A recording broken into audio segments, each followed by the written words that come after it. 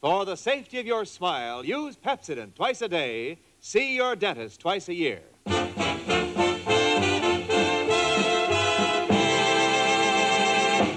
Lever Brothers Company presents the Pepsodent show, My Friend Irma, created by Cy Howard and starring Marie Wilson as Irma with Joan Banks as Jane. Friendship, friendship, just the perfect friendship. When other friendships have been forgot, theirs will still be hot.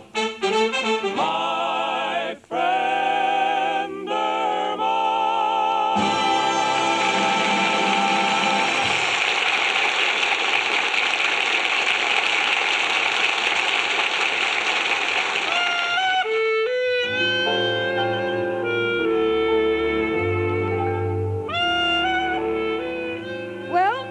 It won't be long now before we'll all be saying goodbye to 1948. Broadway will be lit up like the 4th of July, and 1 million people will be jam-packed around Times Square, armed with noisemakers and horns, waiting for midnight so they can blow their brains out. Which reminds me of my roommate, Irma Peterson. There is a girl who must have overdone it. Well, now, don't get me wrong. Irma's wonderful. She's sweet and a warm-hearted girl, and I love her. It's just that, well, for instance, sometimes she does the oddest things, like this note she left for me. Dear Jane, I have gone to the beauty parlor. Please come at once because I need your advice desperately. If you take a cab, tell the driver to drive carefully. I'm having a shampoo and the streets are wet.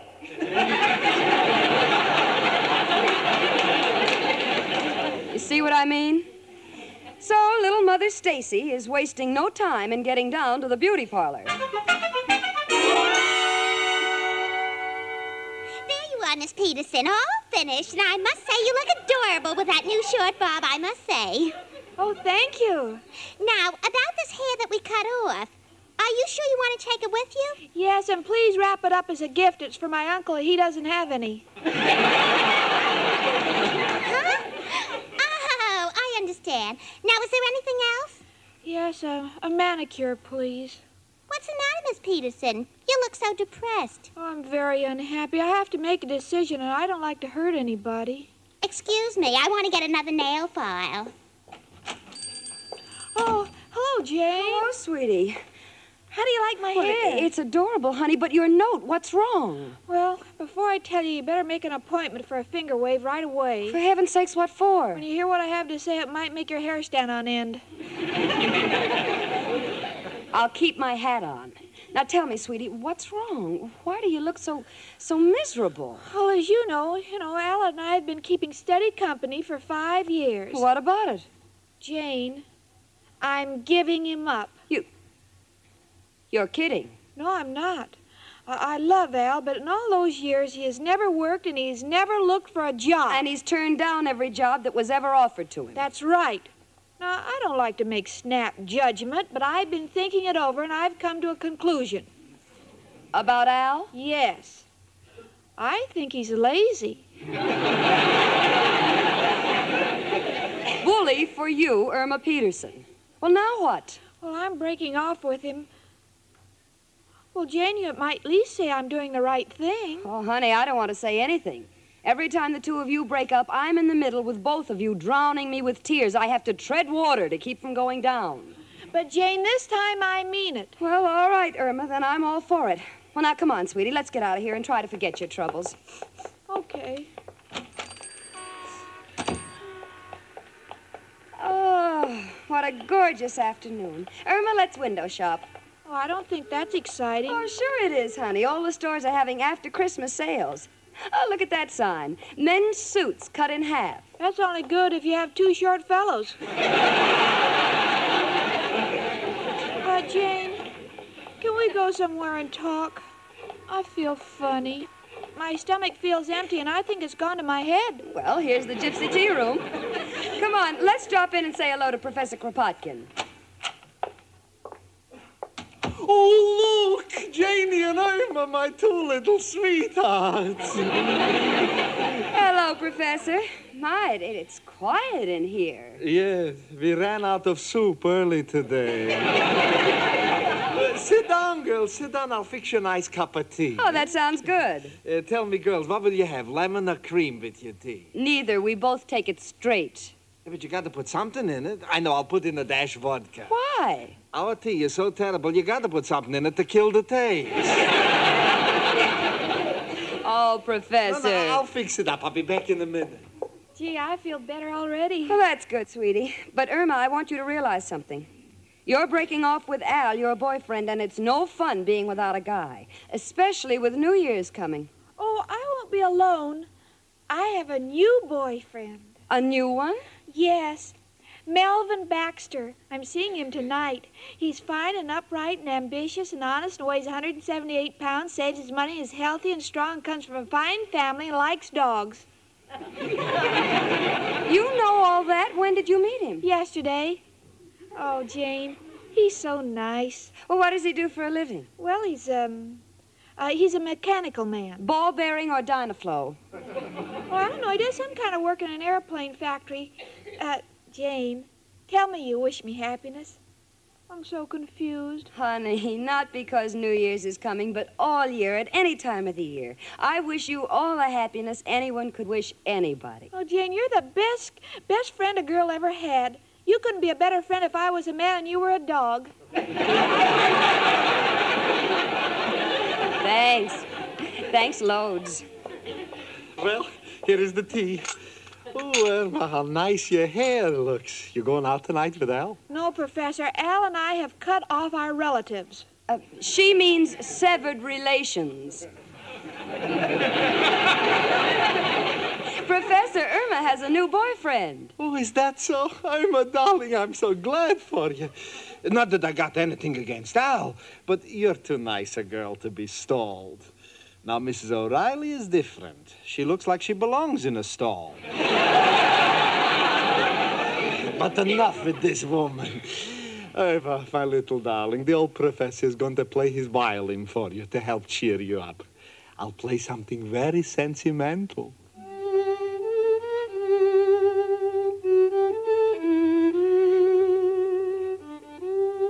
Oh, isn't that sweet, Irma? Oh, yes. Professor, why do you play with your eyes closed? I have to.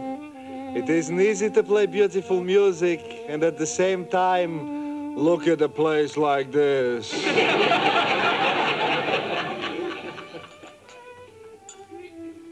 Gee, they played that song the night Al and I had our first date. You know, I can't help thinking of Al. He may have had his faults, but he was always willing to share them with other people. What? He was so big-hearted. I remember the time he took me to the zoo. He bought 2 bags of peanuts, one for me and one for the elephants. He was always kind to dumb animals.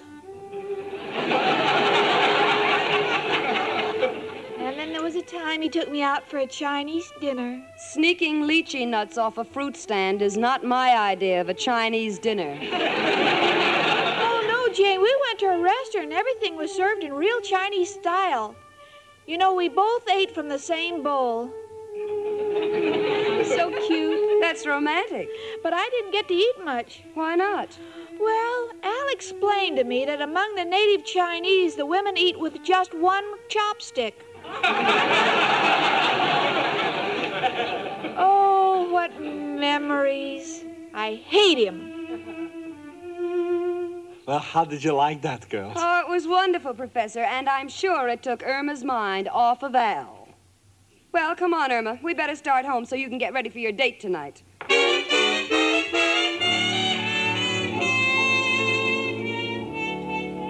Well, we're back at the apartment, and Irma is really excited about her date with her new boyfriend, Melvin Baxter. I have never seen anyone so anxious to make an impression.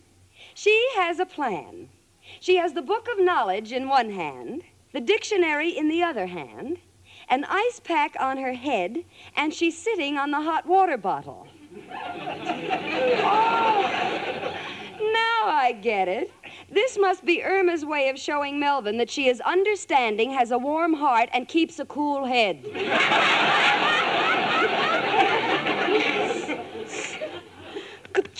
Gesundheit. Oh, now she's on another kick. This one I can't figure out. She's sprawled on the sofa with one arm flung to the side, her head loosely hanging over the edge. One foot is propped up on the table. Oh, this beats everything. Irma, I give up. What is this gruesome charade supposed to be? I'm practicing so when Melvin comes in, I can show him that I'm unattached. Irma, pick up the pieces. There must be another way. Oh, Jane, I don't know what to do. Al doesn't even know I'm going to break off with him. I'm so confused. A girl can't have two boyfriends because it doesn't look right for a single girl to go out on a double date. Irma, when you see Al, just be honest. Who is it? It's me, chicken. You're loving Al. Just a minute. Oh, Jane, I don't know how to tell him. Tell him the truth. You're tired of wasting your time on a man who refuses to work, and from now on, you're playing the field. All right, I'll let him in. Hiya, chicken. Al, I refuse to work, and from now on, I'm playing in the field with a man.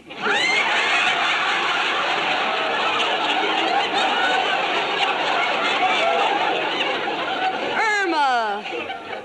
Well, Jane, that's what you told me. Wait a minute. What's going on here? Goodbye, kids. Jane! You're on your own, honey. Good luck. Chicken, what's this all about? Al, you and I are through. Through? Chicken, what do you mean? Well, I'll try to explain. Remember that Tarzan of the Apes picture we saw where the lady ape left her ape husband and was carried off by a gorilla and lived happily ever afterwards? Well, what about it? Al, I don't want you to be hurt, but I have found another gorilla.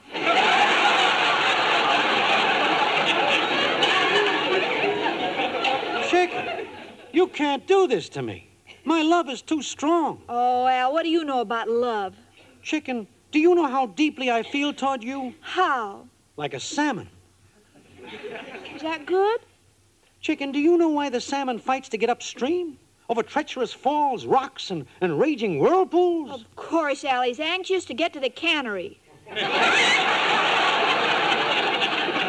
No, chicken. It's love. Blind, relentless love. The same feeling I have for you. It's too late, Al. We've wasted a lot of time, and we're no closer than when we first met. I have to think of my future, so I found a new boyfriend. Well, chicken, if that's the way you feel, I guess there's nothing I can do to change it. But if you pick up the morning papers and see my name heading the obituary column, you may be sorry. No, I won't, Al. I wish you all the fame and fortune you can get.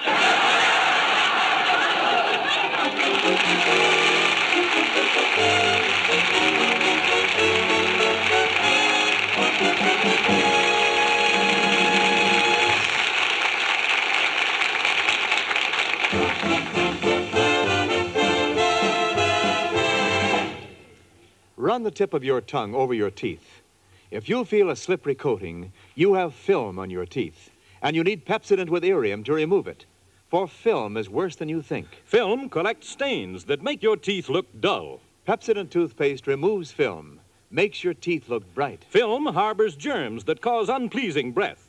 Pepsodent removes film, makes your breath fresh and clean. Film glues acid to your teeth, the very acid many dentists agree is the cause of tooth decay. Pepsodent toothpaste removes film and the acids it contains. Film never lets up. It forms continually on your teeth. Yes, you have to fight film every day. So brush your teeth twice a day with Pepsodent toothpaste, because no other toothpaste can duplicate Pepsodent's film-removing formula. No other toothpaste contains Irium or Pepsodent's gentle polishing agent, the toothpaste with an exclusive formula for removing film.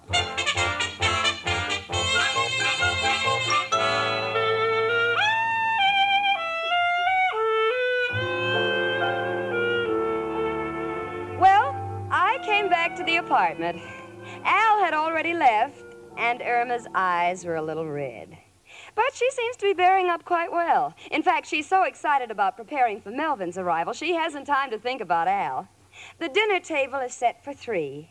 And the roast looks scrumptious. Jane? Yes, sweetie? Will you please move that footstool over in front of the door while I put this pillow in front of the sofa? For heaven's sakes, Irma, what for? Well, when Melvin comes in and trips over the footstool, he'll land on the pillow in front of the sofa where I'll be sitting, and before he can get up from his knees, I'll say I do.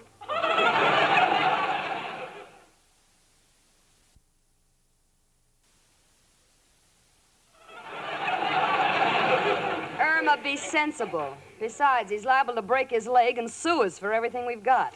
Don't try any tricks, honey. Just be sweet and alluring. Alluring?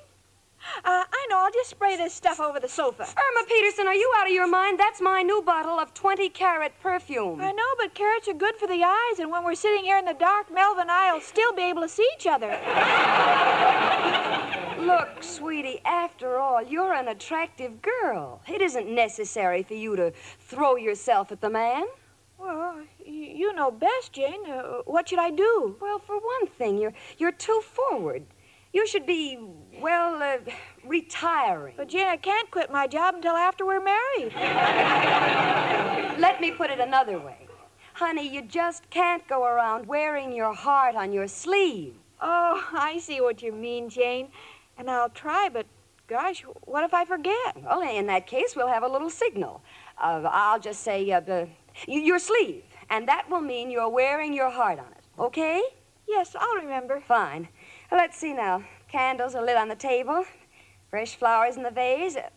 Uh-oh. What's wrong, Jane? Al's picture. You'd better get that out of here before Melvin arrives. Oh, that's right, I know. I'll put Al's picture in the refrigerator. The refrigerator? Yes, my girlfriend Amber says a girl should never discard any of her boyfriends completely. She said you should always have one on the ice.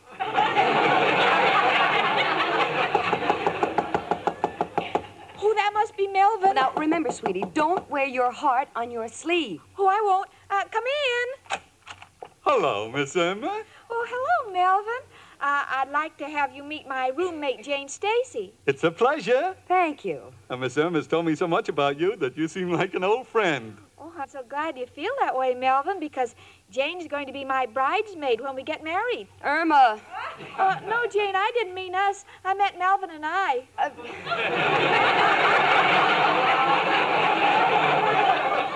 Irma tells me you're in the aviation line. It must be fascinating work. Yes, I find it so. There are many things necessary to ensure the proper takeoff of the plane.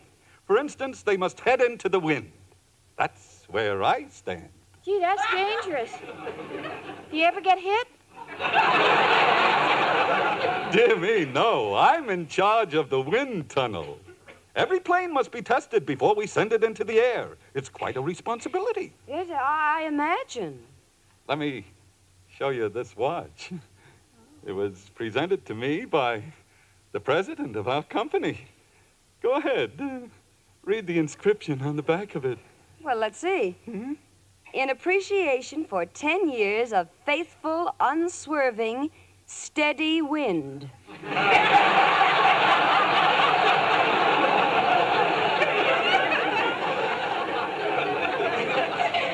Gosh, Melvin, you must be tired. No, I have two tremendous fans. Oh, Jane, isn't he wonderful? He dances, too. Irma, dear, don't you think it's time we serve dinner? Oh, yes. I hope you like my cooking, Melvin, because that's the way to a man's stomach. Irma, your sleeve. Oh, no, not through the sleeve. That's the long way. Am I missing something? No. Just sit down and eat. Oh, I'm sorry. I can't stay for dinner. I meant to tell you sooner, but when I get started talking about my work, I forget everything else. I hope you'll forgive me. Oh, Melvin. Well, they're depending on me to be there. I have to test the straining point of a new cross-rib construction on the wingtips. Well, we're having spare ribs and asparagus tips. Would that help? No, but the test will only take about an hour. If it's all right with you, I'd love to come back. Goodbye. Jane. Yes, sweetie? What do you think of him? The, Wind King? Yeah. Well, I don't know. Come in. Hello, girls. Oh, Sit down, Miss O'Reilly. Oh, thank you, Irma, darling. I just had to take a peek at your new boyfriend. It's me woman's curiosity. Excuse me, Mrs. O'Reilly, you are blocking the driveway. Oh, it's you, Professor. Where did you come from? Well, while you were watching from behind the staircase, I was peeking from the broom closet. The broom closet? Yes, and if the rent isn't any higher, I'd like to exchange it for the room I live in. The broom closet's so much roomier. Oh, Professor, you're always complaining. Oh, Mrs. O'Reilly and Professor, you haven't told me how you like my new boyfriend. Irma, darling, he looks like a very nice fella, but it's hard to tell a book by its cover. Take the cashier we used to have at the Gypsy Tea Room. Outwardly, he had all the appearances of a perfect gentleman. He was polite, kind, courteous, but we were all very much disappointed in him. Why? When he robbed the safe, he didn't even leave us a thank you note. Don't mind the Professor, Irma. I saw your boyfriend and he looks like a fine lad. Reminds me of a boy I went to school with, Bill. He was very fond of me. We were always seen together. Oh, we were inseparable. He became quite a fella, that Buffalo Bill. Now see here, you old fiddle No. Hold it, Mrs. O'Reilly, hold it. Don't get mad at me. Remember, I'm taking you to a movie tonight. You've got the passes. Come on, my little mountain. How dare you? You didn't let me finish. Come on, my little mountain goat. Goodbye, girls. Gosh, Jane. I wish Melvin had stayed for dinner. Oh, that Melvin. Irma, you really picked a winner. Well, come on, let's eat before everything spoils. Guess you're right. As they say, to the victor belongs the spoils.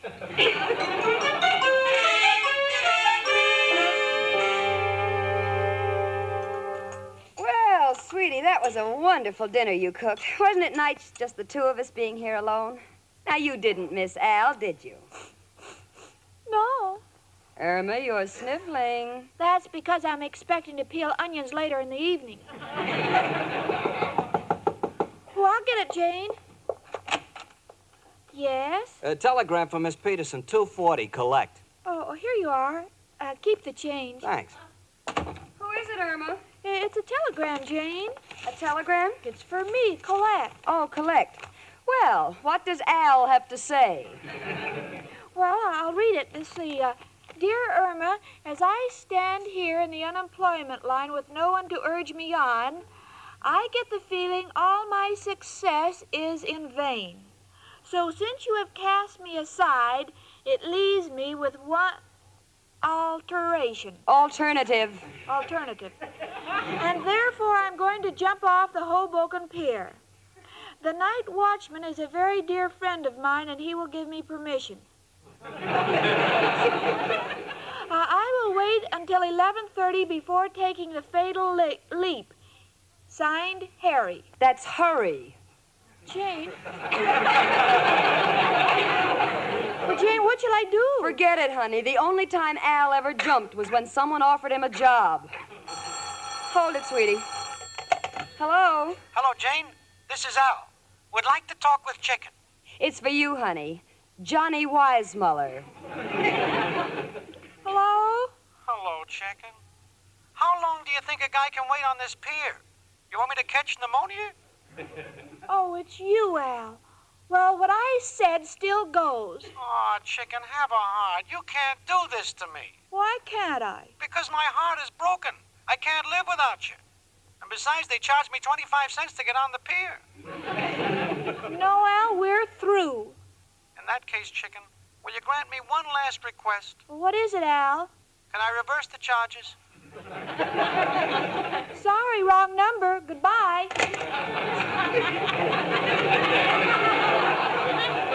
Well, that's the way I like to hear you talk, honey. You can afford to be independent now. Melvin will be back soon, and you'll have a lovely time with him.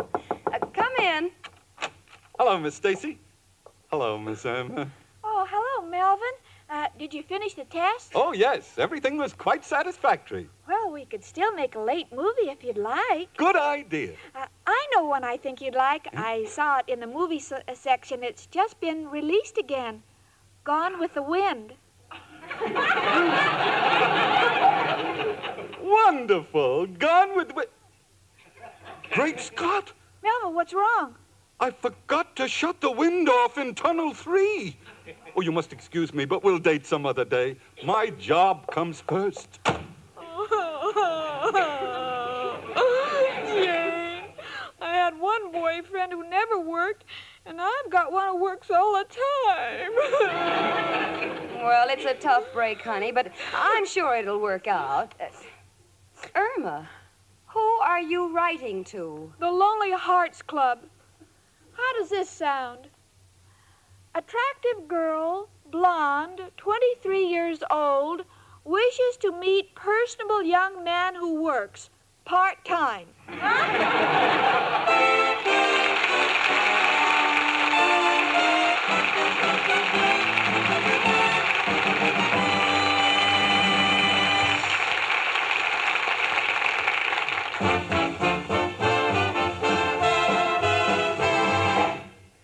Don't think that you are safe from film. Nearly everyone has it. Just run the tip of your tongue over your teeth. If you feel a slippery coating, that's film, and you'd better get Pepsodent toothpaste to remove it.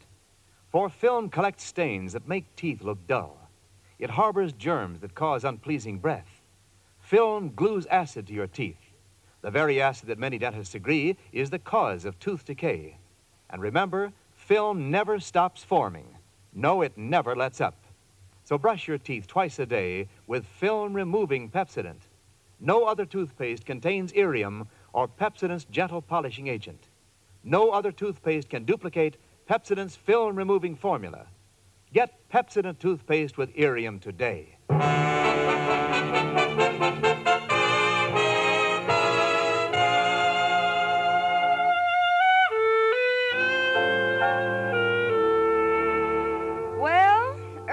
Has quite a problem. She's given one man the air, and all she gets from the other man is wind. However, she seems to be taking it all in stride.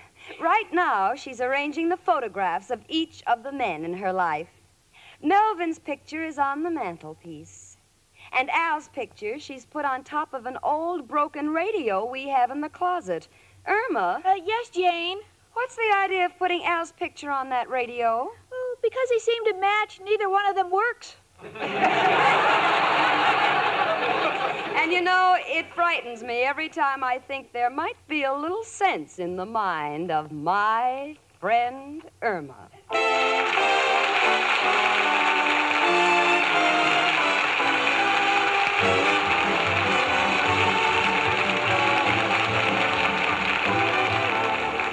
My Friend Irma is produced and directed by Cy Howard and stars Marie Wilson as Irma with Joan Banks as Jane.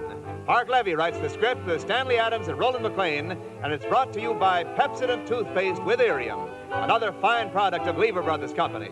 The part of Al was played by John Brown. Hans Conried is Professor Kropotkin, and Gloria Gordon was heard as Mrs. O'Reilly. Music was under the direction of Led Gluskin. This is Wendell Niles speaking. B-R-I-S-K, brisk flavor. That's what you get in Lipton tea. Yes, brisk flavor that picks you up, brings you back alive in a hurry. Brisk flavor that comes from Lipton's very special blending of the finest orange Pico and Pico teas. Try it. You will find that this brisk flavor of Lipton's leaves you refreshed and ready to go again. And you can enjoy it often, because even wonderful tea like Lipton's costs less than any drink except water. Always ask for Lipton tea, the brisk tea, with that heartwarming Lipton lift. Tune in 1 hour earlier next week and listen to the Lux Radio Theater, followed by the Pepsodent show, My Friend Irma. This is CBS, the Columbia Broadcasting System.